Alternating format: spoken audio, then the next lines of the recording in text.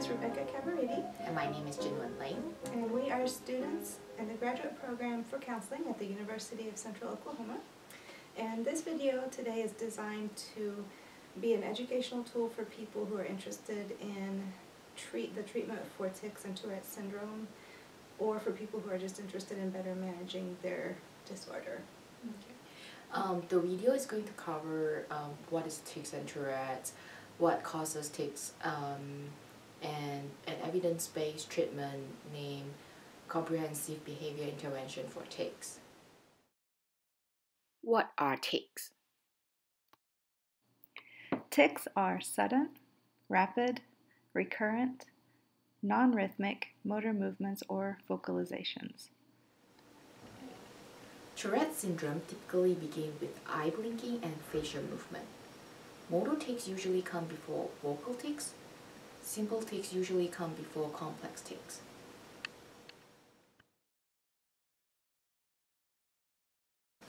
Based on the DSM-5, tic disorders are comprised of 4 diagnostic categories: Tourette's disorder, persistent or chronic motor or vocal tic disorder, provisional tic disorder, and the other specified and unspecified tic disorders. So what are the differences between the 4 diagnostic criteria for tic disorder? For Tourette's disorder, both motor and vocal tics must be present, whereas for persistent, chronic motor or vocal tic disorder, only motor or only vocal tics are present. For provisional tic disorder, motor and or vocal tics may be present. For other specified or unspecified tic disorders, the movement disorder symptoms are best characterized as tics but are atypical in presentation or age at onset, or have a known etiology. The 1-year minimum duration criterion is a must for individuals diagnosed with either Tourette's disorder or persistent motor or vocal tic. Tics wax and wane in severity, and some individuals may have tic-free periods from weeks to months, but as long as their first tic onset is more than a year, regardless of their tic-free period, they are considered to have persistent symptoms. For an individual with motor and or vocal tics of less than 1 year since first tic onset, he or she is qualified for provisional tic disorder. There is no duration specification for other specified and unspecified tic disorders. For Tourette's, persistent, and provisional tic disorders, the onset of tics must occur before age 18 years. The tic disorder are hierarchy in order.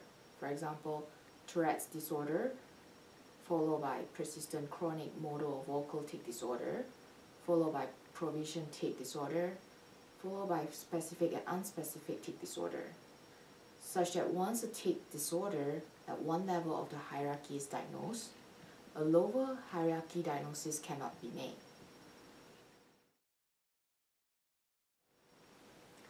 So tell us, what causes tics and Tourette's exactly? Well, genetics have play an important role in tics and Tourette's. Genetic studies have indicated that Tourette is inherited as an dominant gene. Family members with Tourette are 150 times more likely to have tics than the general population. So a person with Tourette has roughly a 50% chance of passing the genes to their children. And then, but this doesn't mean that the children will inherit an identical form of Tourette. Their condition may be milder or more severe. And they may display different types of tics too. So far, there is no single genes have been convincingly identified. So exactly how Tourette is inherited, it's not clear. But it appears to involve an imbalance in the function of the neuron transmitter, which are the dopamine and serotonin. Brain scanning has revealed that there are some areas of the brain that appear to be different in individuals with Tourette's. So, for example, some structure in the basal ganglia part of the brain and in the frontal temporal brain area. So, how do these exactly affect Tourette's? Okay, think of Tourette's as something like this. You have this genetic predisposition that leads to certain part of your brain that form not quite correctly. This part of the brain that gets the most attention is the CSTC pathway. These are the loops in the brain that controls different aspects of behavior. The S, which is the striator, decide which movement is appropriate to a given situation. So imagine this. Up on your motor cortex of your brain, store all your movement signal. So whenever you want to move, the neuron gets activated. And then the neuron sends signal down into the basal ganglia or the striator, and then send down the little pieces of movement. They are not full movement, they are bits of movement, parts of movement, or parts of sounds, if you will. And these bits and pieces all get sent down, and all the possible movement we get to do at a given time. Okay, so now some of these signals are stopped because they are not appropriate for the given situations. Some of those signals are appropriate for that situation gets let through. And then they get connected to the hypothalamus and they perform the behavior, and we perform the behavior over the movement. So tics is a bit of that movement that gets slipped through when it shouldn't.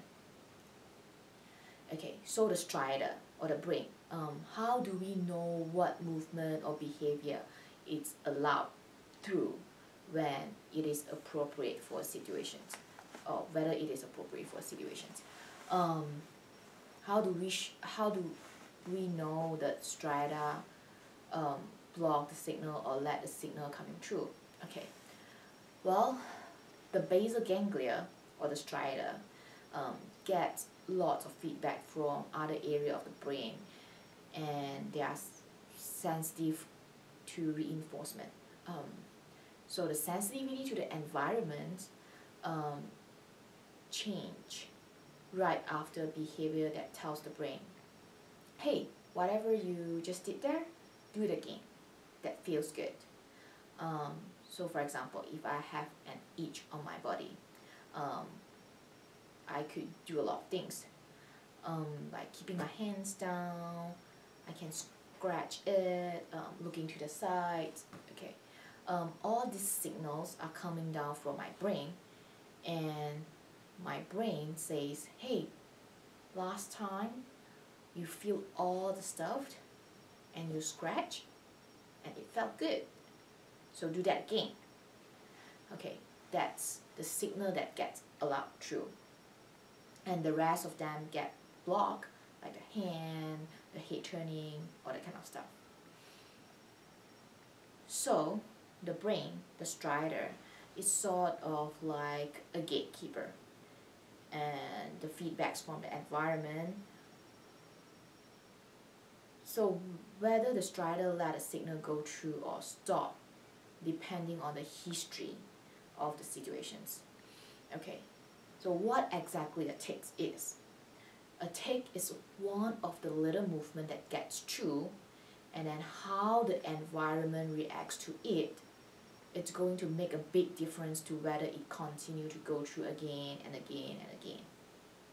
Okay, so this is how the genetics and the environment affect tics. What you're saying then is that tics are actually neurological deficits. Mm-hmm. So why would we use then a behavioral therapy to treat a neurological condition? Okay, think about stroke. Okay, stroke is a neurological problem, and after a stroke, will you do nothing to recover? I mean, no. You will try to recover, and they are physical therapy, occupational therapy, and both of them are actually various forms of behavior therapy. So you'll learn a new skill, practice a behavior over and over again. Basically, you just learn to overcome a neurological deficit. this isn't any different than tics. So behavior therapy somehow can change the brain.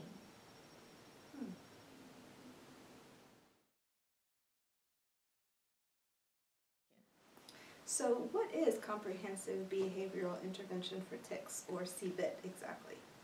Well, it's a non-medication treatment that consists of 3 important components. These involve 1, training the patient to be more aware of their tics, training patients to do a competing behavior when they feel the urge to tic, and 3, making changes to daily activities in a way that can be helpful for reducing those tics.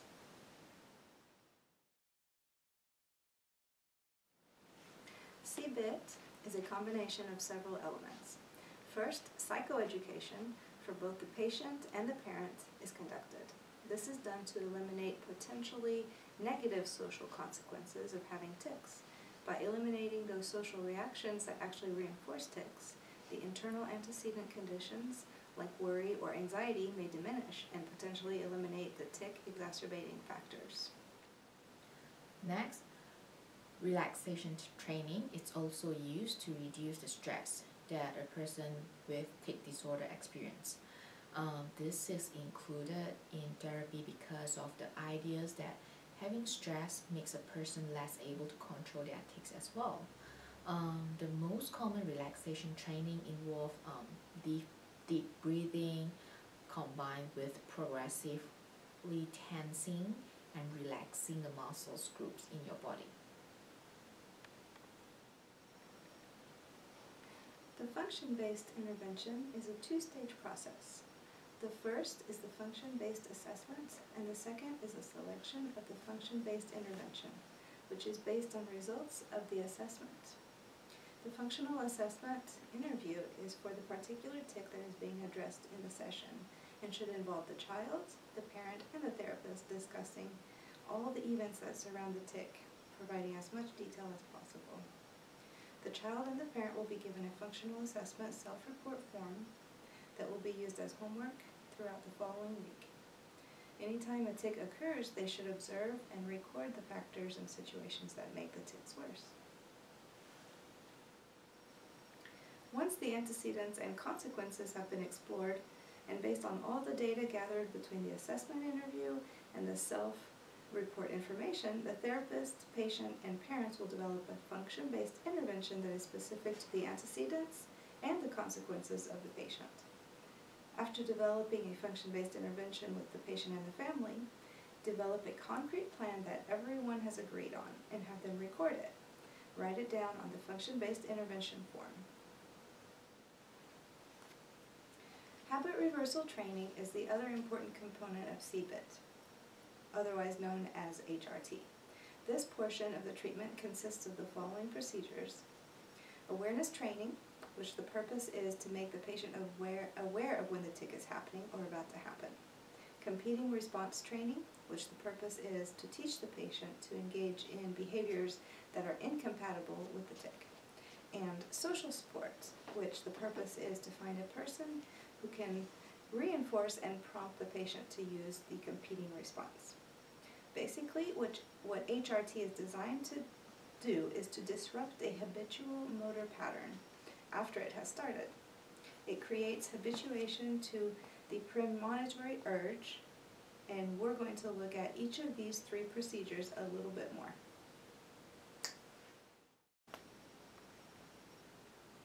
Habit reversal training consists of 4 steps.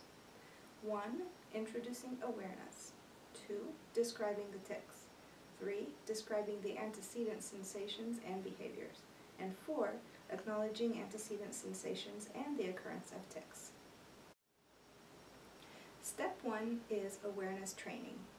This is done to teach the patient to acknowledge each tic verbally when they happen or are about to happen. This is so important that you should not proceed with the competing response training or the social support until this has been firmly established.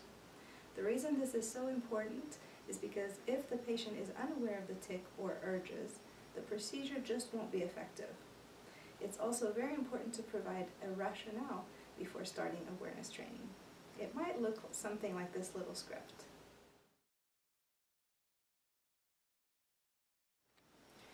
Step 2 of HRT awareness training is describing the tic. It should be described in so much detail and done for each and every tic separately. Step 3 of HRT training is describing the antecedent sensations and behaviors. The purpose is for the patient to recognize the behaviors or private experiences that lead up to the actual tic they are having. Sensations and behaviors should be called warning signals or tic signals. Examples of these private experiences might be like an uncomfortable, vague itching sensation or a tightness or tension. Step 4 of HRT awareness training is acknowledging self-tics. And this part is where the patient actually points out to the therapist when they notice them happening. Sometimes this can be really difficult or new, and they may need to work on noticing the tics. It can be helpful to stimulate the tics in the session in some cases, so there's an opportunity for them to practice. It's important to give feedback and praise when they do recognize the tic, and then to give feedback and repeat the instructions when they don't recognize them. Sometimes it may be necessary for the therapist to actually perform the tic and have the child point it out, or even to have them watch themselves on video. Competing response training is the second part of HRT. This part consists of 3 phases.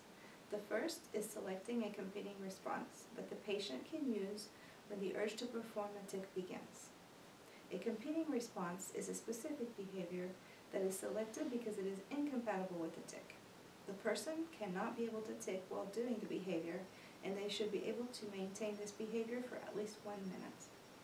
It should also be socially inconspicuous, or at least less so than the tic itself. The goal should be something compatible with normal activities and should be selected in collaboration with the patient. The second phase is demonstrating the competing response, or teaching the patient the correct way to perform the competing response. Do this until you are comfortable that the patient is doing the competing response correctly. The third phase is practicing the competing response in the correct way, and practicing using it when the tic occurs at the appropriate times. The final part is to present the Behavioral Rewards Program. This is designed to motivate the patient to attend sessions, to participate in session activities, to complete homework assignments, and just to increase the child's compliance with therapy in general. So this is basically a brief review of CBIT for tics and Tourette's. We hope it has been informative and helpful. Thank you so much for watching.